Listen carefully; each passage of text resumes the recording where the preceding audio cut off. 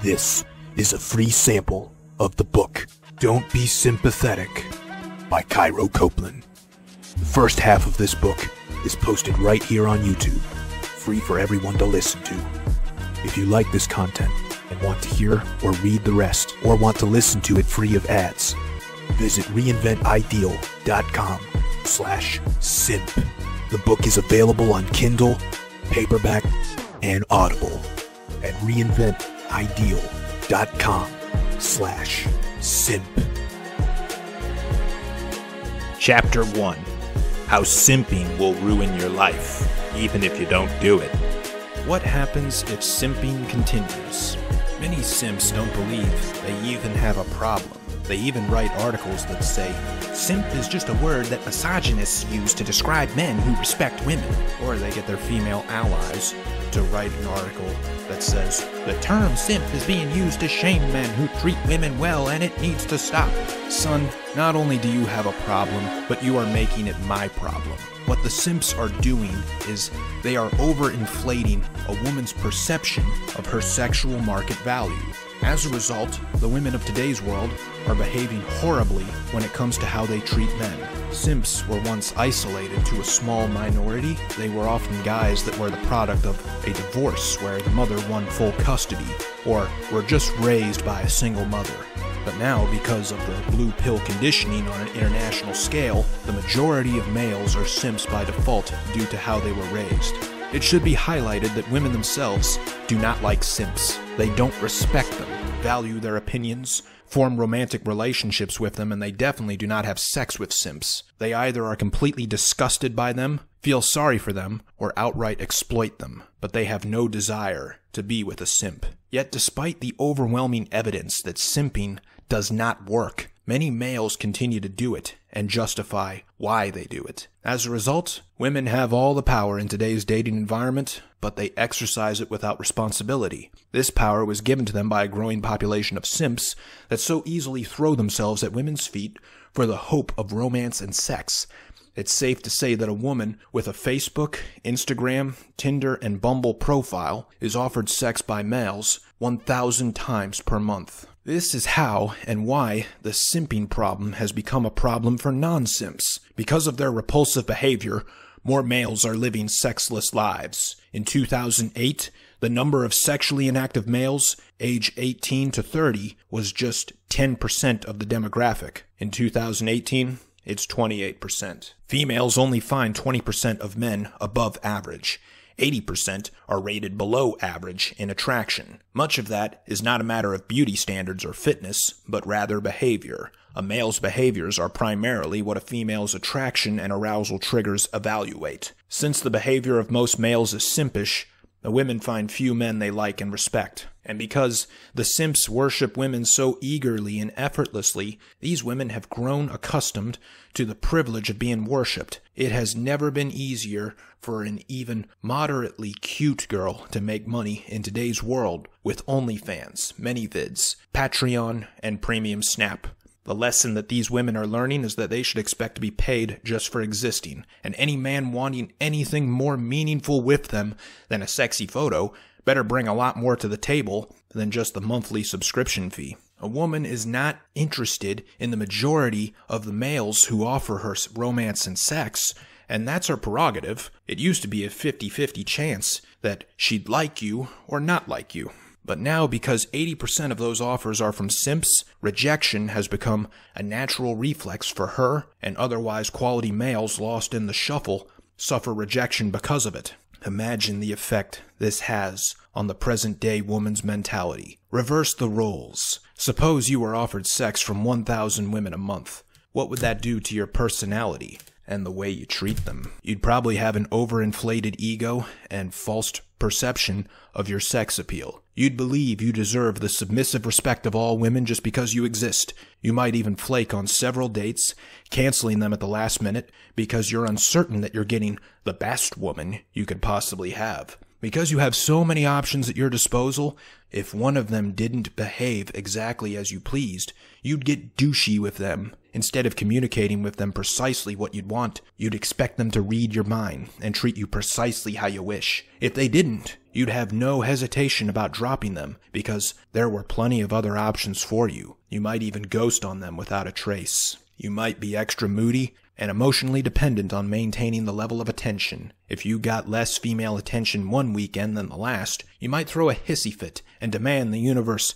fix this injustice. To be even more difficult, because you've been on so many dates, you'd get bored really fast with the usual pleasantries and initial conversations. This would turn you into a rude jerk that got bored with a woman that wouldn't perform tricks like a dancing monkey to entertain you, and didn't have interesting stories from an interesting life to share with you, or didn't make you laugh to alleviate the mundane. You'd become addicted to experiencing something new and fresh, rather than something stable and reliable. You'd chase excitement, while stomping on the hearts of human beings, not even realizing you were doing it, because your attention span and depth of thought were no greater than that of a toddler. This is what today's sexual and dating marketplace is like. The only difference is that women have the power just described, and the men suffer from their lack of power and understanding of how to successfully navigate this market. This is the dating environment that every single male, simp or not, must face, thanks to the behavior of the simps.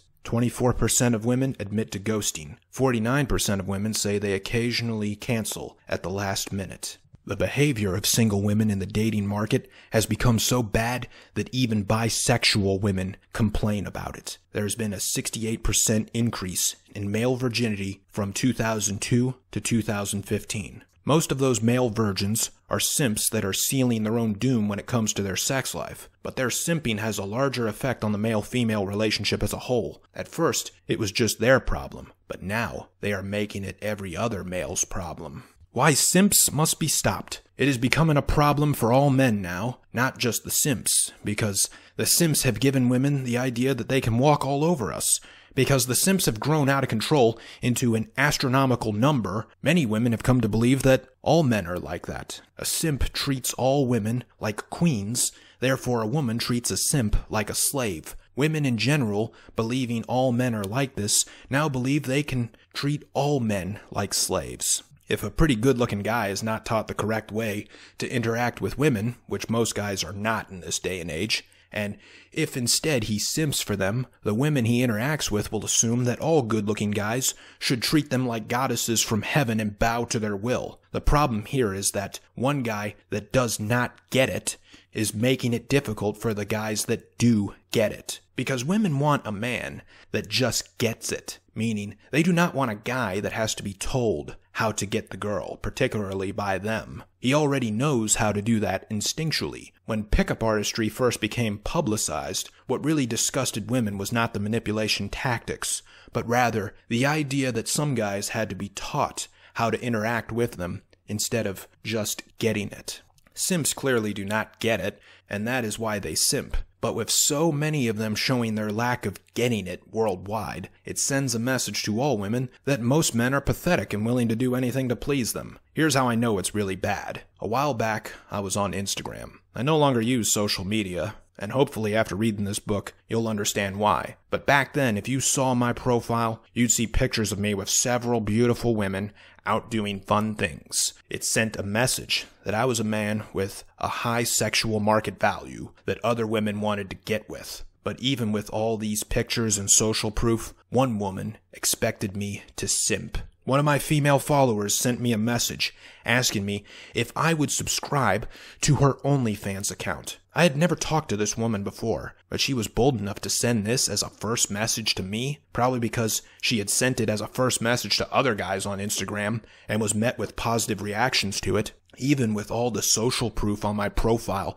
that I have no need nor time for looking at OnlyFans trash, she still thought I would subscribe. Women now think that even high sexual market value men are willing to foot the bill for their lives and pay them just for existing. That is the attitude that women worldwide will have as a result of the simps. They think they should be paid just to exist, and you are privileged to ever be graced with their presence. Because they all believe themselves to be so high value despite doing nothing but posting provocative pictures to make themselves appear valuable, they live under the presumption that they are the masters all males must bend the knee for and do their bidding. This woman that messaged me was probably a 6 out of 10 at best, but because so many simps had showered her with free validation, attention, and OnlyFans subscriptions, she thought she was higher value than me, and that I should pay for her existence. Imagine what a guy would have to do in order to actually get a date with said woman.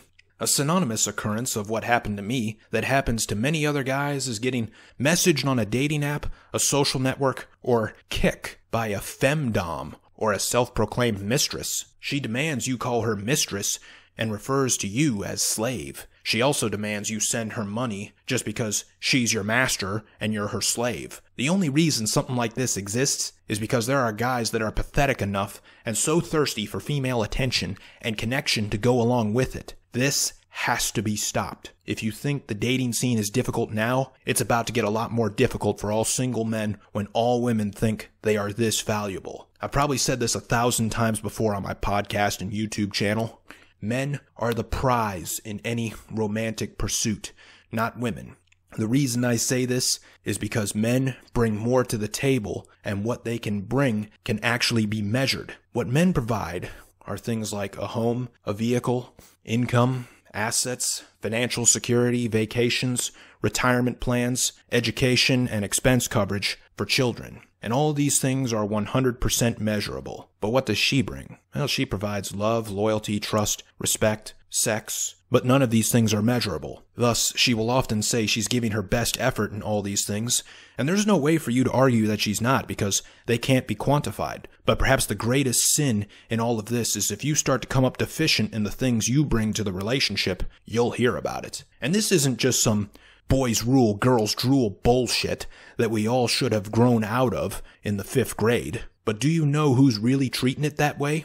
Women. Despite this clear comparison that proves men are the prize, women still believe they are more valuable and can push men around like they're personal slaves. That's not an attack on women. It's an attack on the simps that are giving women this much power. I do not begrudge the queen of fools, rather the fools that made her queen. What the world needs now is a sexual market correction. And that is where Reinvent Ideal, my company, comes in. Reinvent Ideal means changing the ideal standard for what an enjoyable life as a male actually is. In doing so, changing the life conditions for men set by the world, making it more favorable for the male experience in the sexual marketplace where women reign supreme currently.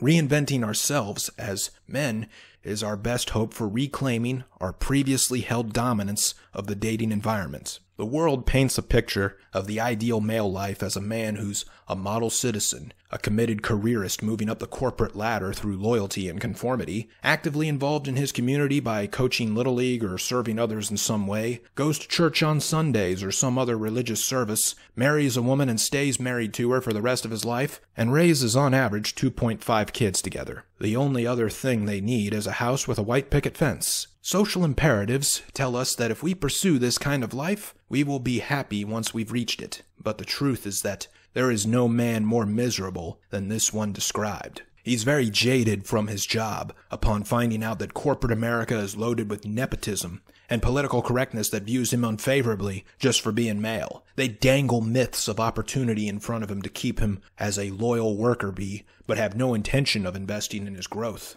His once attractive wife has now cut her hair, packed on extra pounds, and blames it on the kids. She nags him about everything, forces him to do the household labor while she does none of her own, while constantly telling him that he's useless. This woman is no longer pleasant to look at, nor be around, and the kids are nothing but costly idlers, indoctrinated by the media to believe their father is a moron, unworthy of respect, crippled by the education industry to become failures in life, having to rebound to their parents for financial support well into adulthood. This man never realizes his dreams, never gets to retire, never travels the world, never makes out with a foreign beauty, and has nothing to show for his life of work. He continues on at a job he hates to pay for his wife's demands and his kids' failures. The only happiness in his life comes from a bottle, a cigarette, a TV show, or a porn site. That is the kind of life that simping will create for you.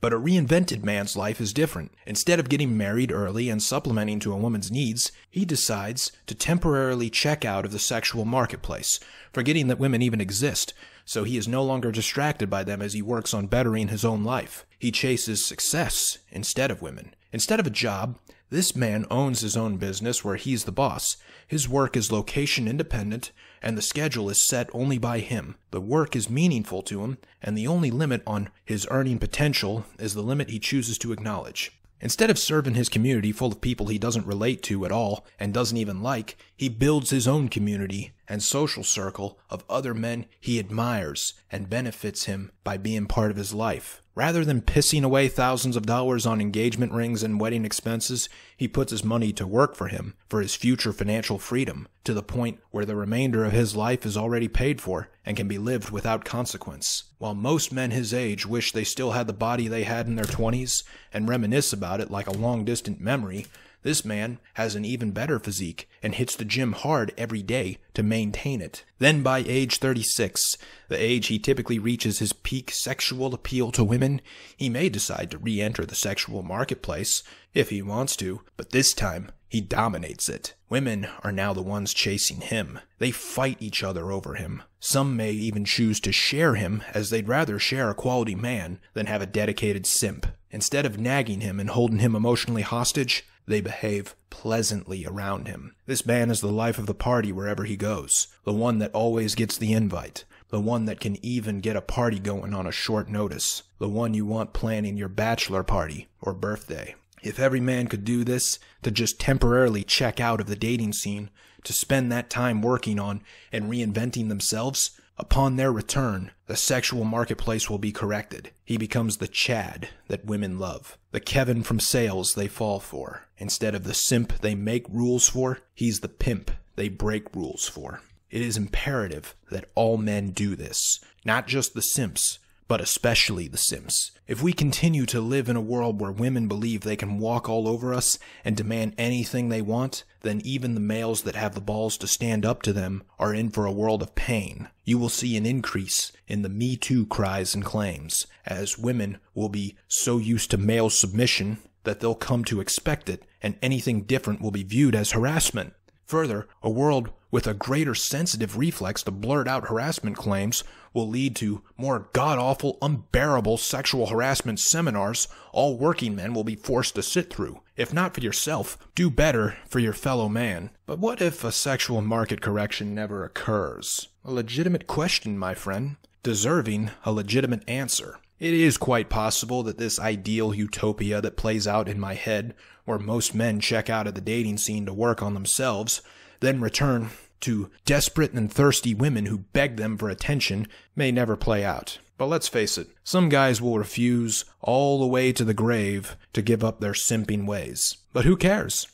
In the end, when you've reinvented yourself, you've built a far more enjoyable life for yourself that is independent of women and really anything. What do you need them for? The answer is you don't. You are not reinventing yourself for women. You are doing it for you. You are not chasing excellence and success instead of women to one day get with women. You are doing it for you. Because like I said, you are the prize, even unto yourself. Okay, now, for those that really, really want a woman, there's good news for you in all of this as well.